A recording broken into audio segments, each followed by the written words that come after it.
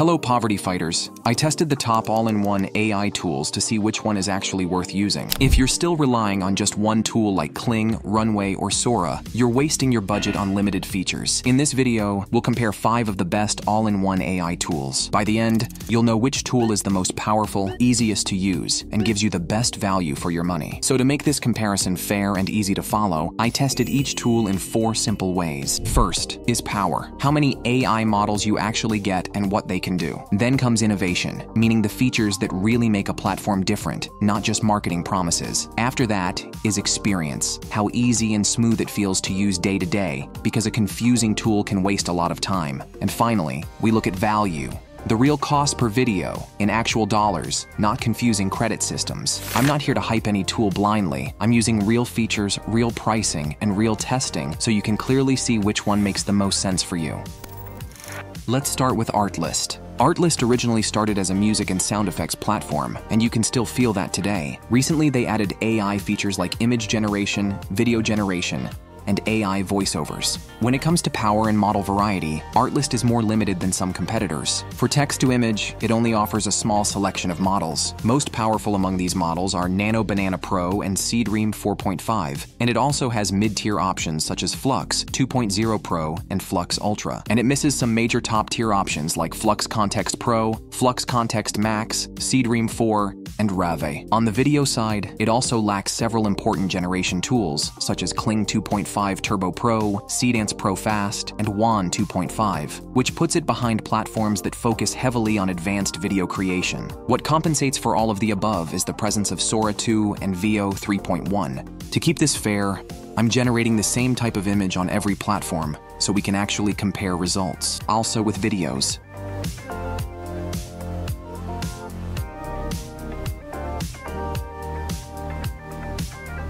In terms of innovation and unique features, Artlist doesn't bring much that's truly new. The main exception is its SFX and music integration, which can be useful if you're already deep into the Artlist ecosystem. But beyond that, there's nothing very distinctive for image or video generation. Now, looking at the user experience, this is where Artlist does a decent job, but with limits. The interface is simple and clean, making it beginner-friendly, but it's also very basic. For advanced creators, it lacks depth, flexibility, and pro-level controls. As for the value it offers for the price, I think it's not very impressive. They focus on the highest plan and neglect the lower plans, which only include limited features. In my honest opinion, Artlist is good if you want simple AI image generation combined with licensed music and sound effects. But if you're a serious creator looking for powerful AI models, cutting-edge video tools, or advanced workflows, Artlist falls short compared to more complete platforms. So we'll rate it and place it in the C tier, which means it's basic and below average, and it still needs more development and improvement. Now let's move on to the second tool, Freepik. Freepik started as a design platform for creators with stock images, vectors, and templates. Now, it's evolved into a full AI creation hub. When we look at Freepik's power, the first thing that stands out is the number of AI models it gives you in one place. For image generation, you get several solid options like Cream, Flux, Flux Context, and Flux 1.1, plus Google Nano Banana and Google Image 4. In practice, the most reliable ones are Cream for clean visuals and Nano Banana for strong detail and consistency. There are other models available, but these two cover most real creator needs. But when it comes to video, Freepik's AI video tools are more about short, simple clips rather than full cinematic scenes. They work well for background visuals, ads, and social content, but they're not built for heavy storytelling or advanced motion yet. It includes popular models like Sora, Kling 2.5 and 2.1, Runway, Minimax, and Veo 3, which are the models most creators actually use today. That said, it does lack a few of the newest top-tier video models like Kling 2.5 Turbo and Rev, which would push it even further ahead if they were available.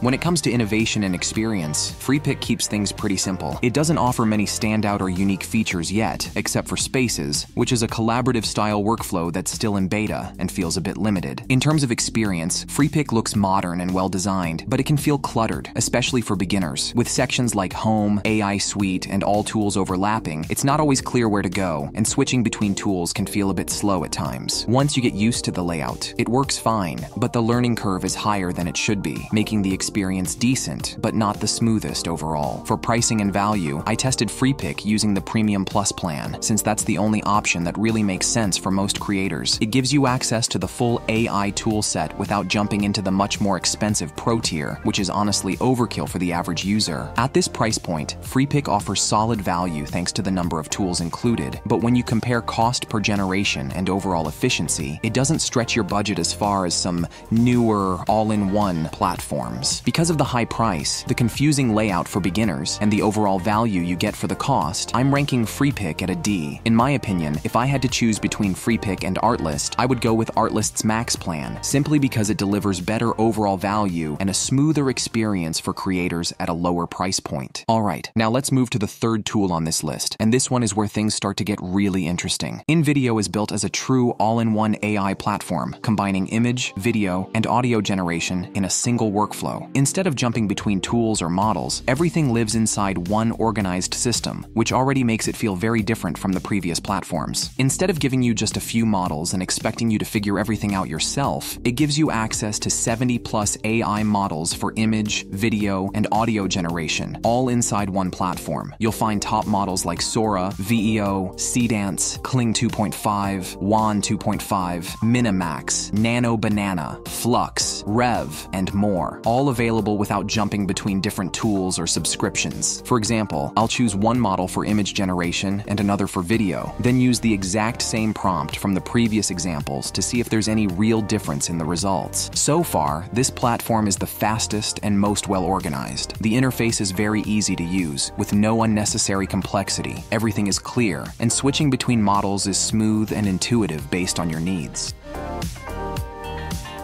As you can clearly see, the difference is obvious. The quality here is much higher, but that's not all.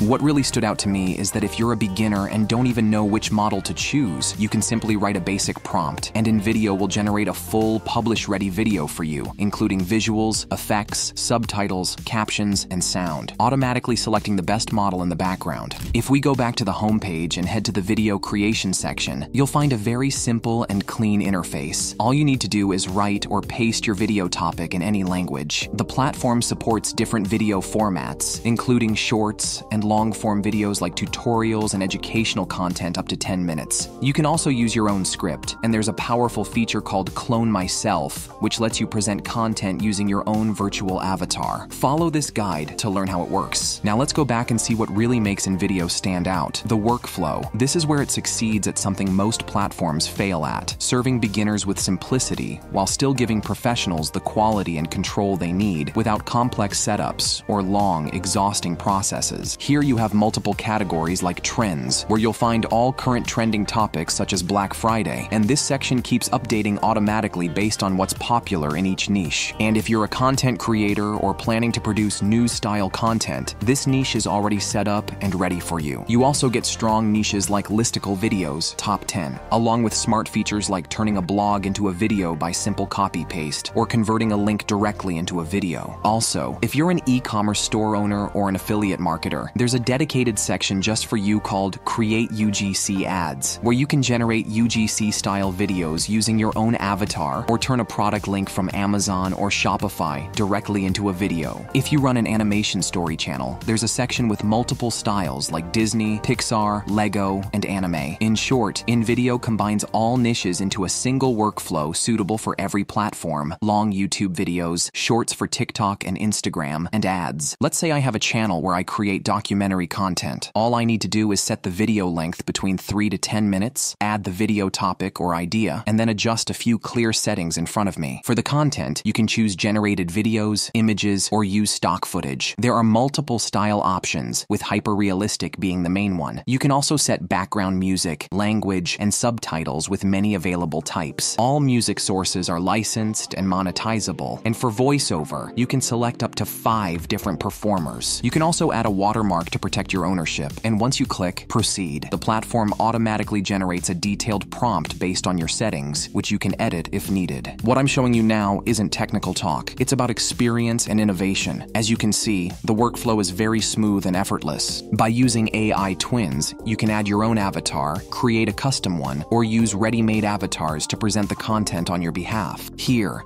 the longer the video duration, the longer the generation time will be, and that's completely normal. After the generation is finished, watch the full video and check if it needs any changes, then request the edits from here. And if you want to control every shot and frame, you can do that from here. When it comes to value, InVideo is honestly in a different league. Compared to the other tools, it consistently offers the lowest cost per generation across almost every major video model. We will see that at the end of the video in a detailed comparison. At first glance, $120 a month sounds expensive, but once you actually break this plan down, the value becomes very clear. You're getting 100 credits, 300 seconds of generative video, access to 70+ AI models, unlimited exports, and unlimited image generations for a full year. If you've been following from the start, you'll notice that InVideo outperforms Freepik in terms of its top plan, which is reasonably priced for the value, and it also surpasses Artlist on the lower-priced plans since it doesn't restrict any features, only the credit allocation differs. Based on all these criteria, InVideo clearly takes the top spot and earns an S ranking. It's truly exceptional and best in class. Now let's move on to the next tool on the list, OpenArt. OpenArt is extremely powerful in terms of model variety and flexibility. It offers a huge selection of image models like Cream 4.0, Nano Banana, multiple flux variants, ideogram, and its own photorealistic custom models. On the video side, it supports strong options such as Kling 2.5, Dance, Sora, Minimax, Pika, and Runway, along with tools for text-to-video, image-to-video, and advanced elements workflows. Overall, OpenArt delivers near-complete coverage across image, video, audio, and enhancement tools, making it one of the most feature-dense platforms in the comparison, though a few newer models like VEO 3.1 are still missing.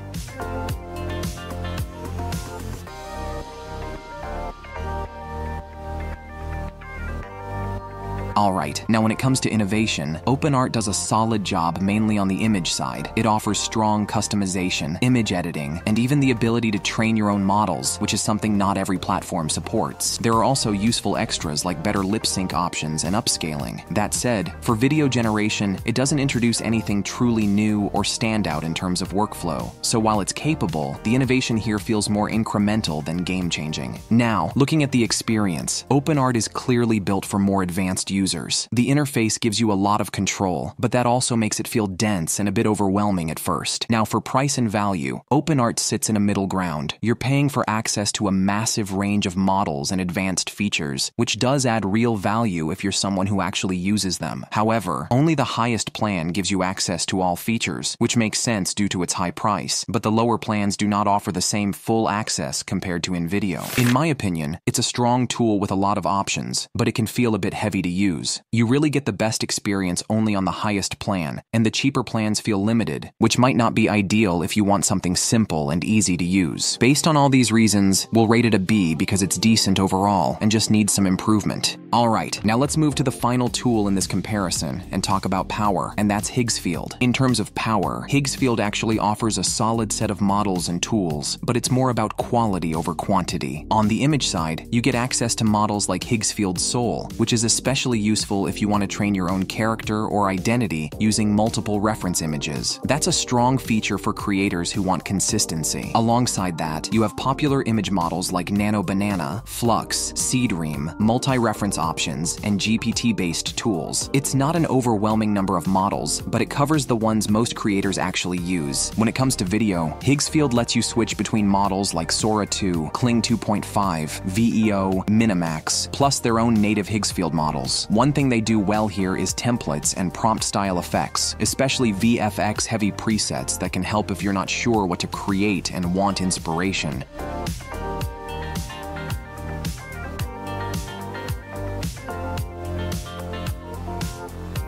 When it comes to innovation, Higgsfield focuses more on creative workflows rather than just raw models. One of its standout features is Popcorn, which lets you build videos using a storyboard-style approach instead of starting from a blank prompt. This is useful if you like planning scenes visually before generating the final video. And about experience, Higgsfield is easy to navigate at first, but the interface becomes visually dense very quickly. There are many options, effects, and templates on screen at the same time, which can feel overwhelming. Another issue is that it's hard to track or organize past creations, especially when working on multiple ideas. And about value, for Higgsfield, I'm looking at the ultimate plan because that's the one most people would actually pick. The creator plan is just too expensive. You do get access to solid models, but the pricing is kinda messy. Sometimes you're limited, sometimes you get big discounts, sometimes it feels almost unlimited, so it's hard to know what you're really paying per video. It's decent overall, but compared to InVideo, it's less clear and not as beginner-friendly. In my opinion,